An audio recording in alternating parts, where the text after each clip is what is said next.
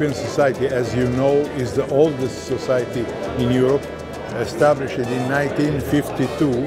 And let me say that we are proud to be in Belgrade because one of the founding fathers of this society was Professor Stojanovic from Belgrade, the former master of the actual organizer of the Congress. The society, starting from that period, has a growth has been very important, and in some way it's witnessed also by the participation you have here to this Congress in Belgrade.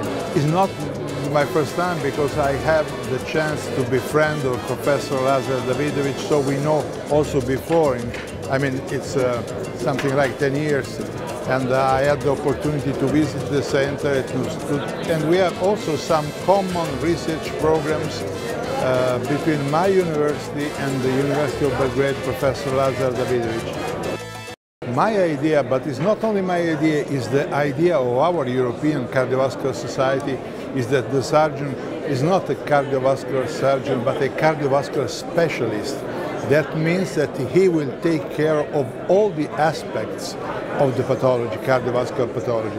For this reason, for example, I ran in my unit a vascular biology laboratory, and we have also a PhD for biomechanical aspects in aneurysma. We were talking together today. So we have many aspects. And I must tell you that in some aspects we do collaborate with the institutions of your country. Aortic aneurysm is a multifactorial problem.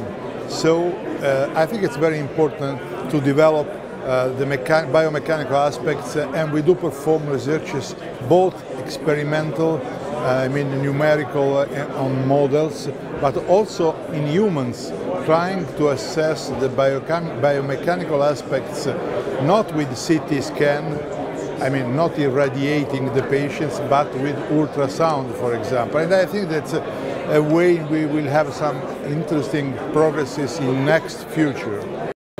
I must tell you that the friendly atmosphere of this Congress, with a lot of young surgeons, is the most important aspect of this Congress. My expectations are the opportunity to discuss all the generation together in a friendly atmosphere about what is new and what is happening in a discipline that's changing every day more.